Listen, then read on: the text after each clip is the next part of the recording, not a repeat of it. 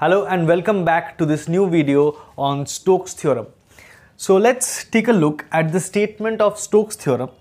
It's saying that the closed integral f dot dr, which is taken over a closed curve, is equals to the double integral taken over the open surface which that particular closed curve has bounded, and it's the double integral is working on curl f dot n cap, where n cap is the unit normal vector at any point on the particular surface S, drawn in a sense in which a right-handed screw would advance when rotated in the direction of C. That means if we rotate around the direction of C and if I take a right-handed screw, then the direction in which the screw would advance, that's the direction of n cap.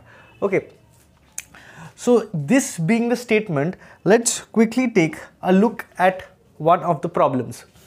It's saying that we need to verify Stokes theorem for this particular given function, vector function, where S is the upper surface of the sphere, where the sphere is given by something like this. That means upper surface of the sphere means we are dealing with a hemisphere, okay, and C is basically the boundary of that hemisphere.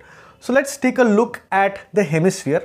So this is the hemisphere that we have. You can see this is the upper part of the hemisphere and this is the boundary. As you can see, this is the boundary of the hemisphere. That means this is the C boundary. This boundary is represented by C, and we have to take the C boundary in a sense that if a right-handed screw would rotate in that direction, then the direction in which it would advance, that would be the direction of n cap. So you can assume that here the direction must be something like this, the way I am moving my hand. Then if I move it in this manner, then the right-handed screw that would advance inside the blackboard. So that means if I just assume that if I keep my hemisphere in this way, so you can compare that this is basically the hemisphere that I have over here in my hand and you can see on the board.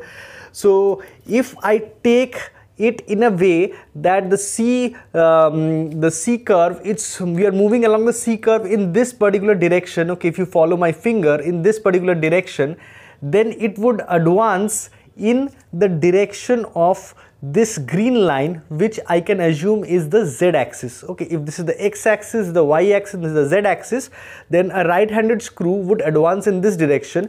Now there is another way we can understand the direction of n cap, that is if someone is walking around along the boundary of the C surface. Okay, imagine that someone is walking along the boundary along this surface in such a manner that the surface should be always on his left side. Okay, so I'll be walking in such a way that the surface is always on my left side, and the direction in which I need to walk by keeping the surface on my left side, that should be the direction of the C. Okay, the direction in which we are taking C. And now if a screw moves in that particular sense, the way it would advance, that's the direction of n cap.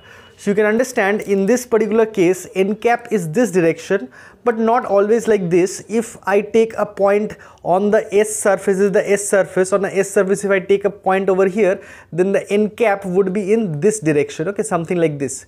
Okay, so the n cap direction is perpendicular to the surface and upwards, not downwards. Okay, so coming back to the problem, this is our hemisphere and we are moving in this particular sense. Then the screw is advancing in the direction of z-axis, that means upwards, but obviously perpendicular to it.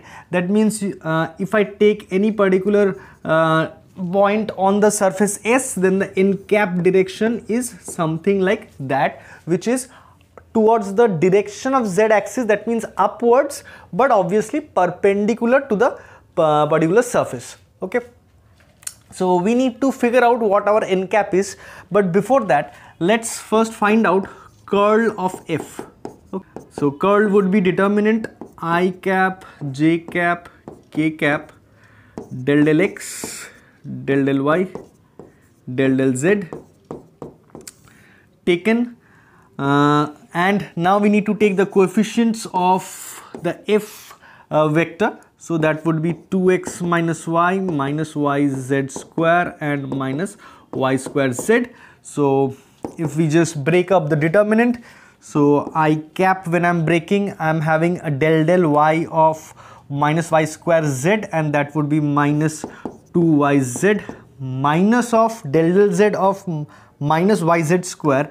So that would be a plus of 2yz, right? So basically they'll just cancel up and become 0 minus j cap. Okay, so now if I expand along the j cap, then I'll be having del x of this variable, that would be 0, and del z of 2x minus y, that would be again 0.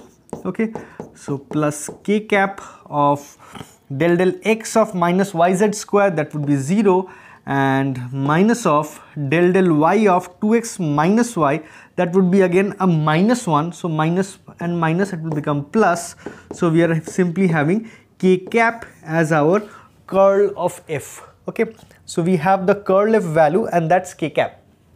Now let's try to find out the n cap value. Okay,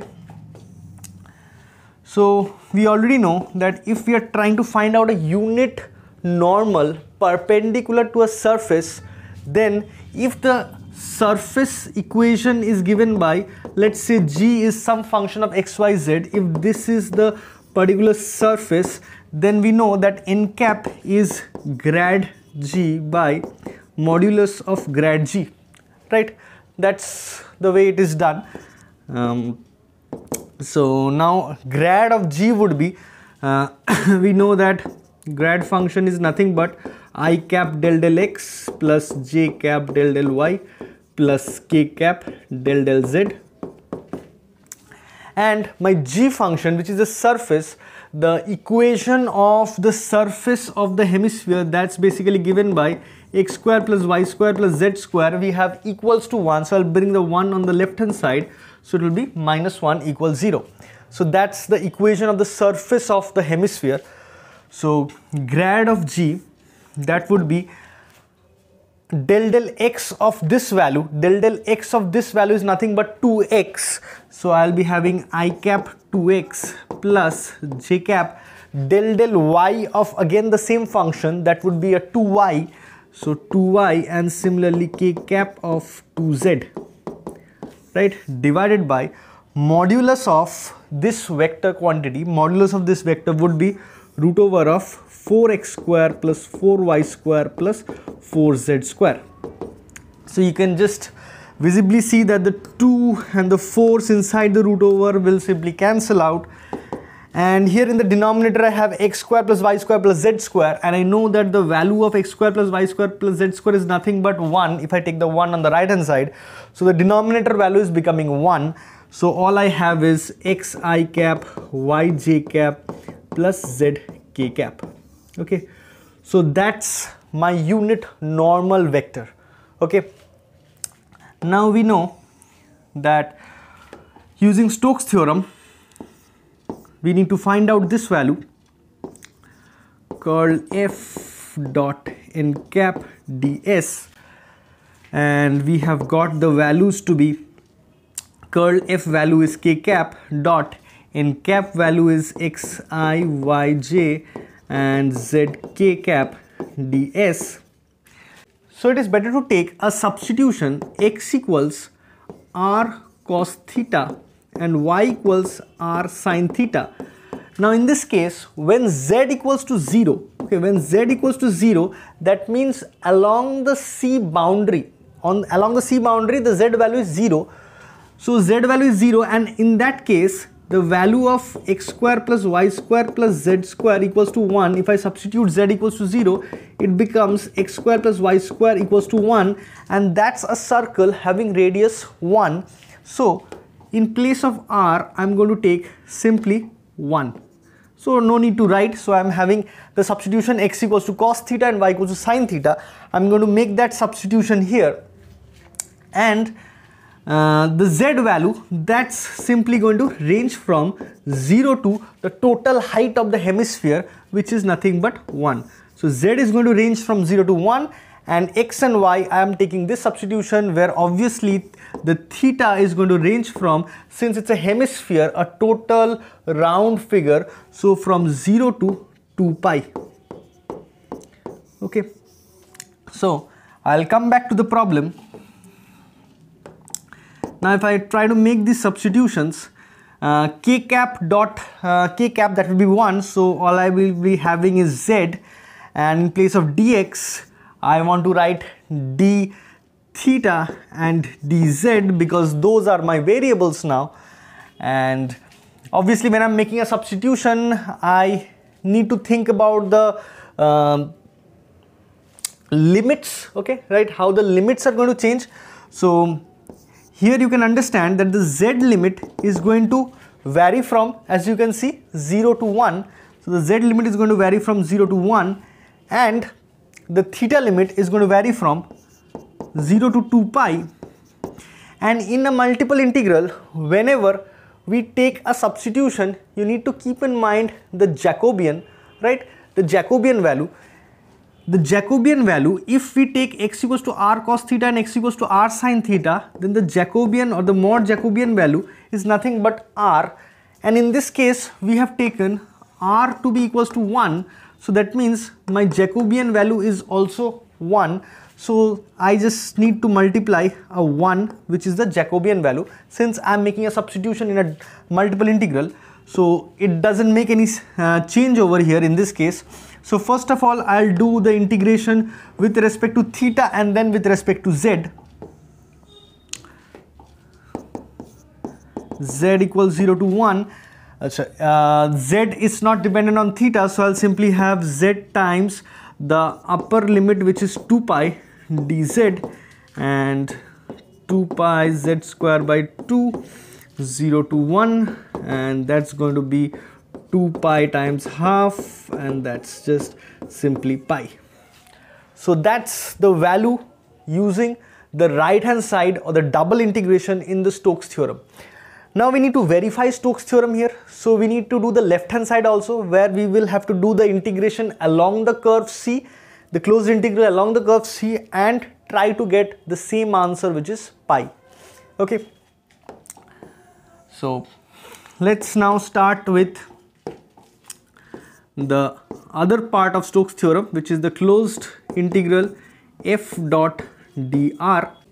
So that's the f vector dot dr. Now I'm taking dr as dxi cap plus dyj cap plus dz k cap. Okay, so that's my closed integration. So if I just do the corresponding multiplications, then I'll be having 2x minus y dx and minus yz square dy minus y square z of dz. So that's the integration I need to do along the curve C. So now how do we proceed with this kind of integration? Along the curve C, we know that the equation of C is nothing but a circular base of the hemisphere. That means x square plus y square equals 1, and the value of z is particularly 0.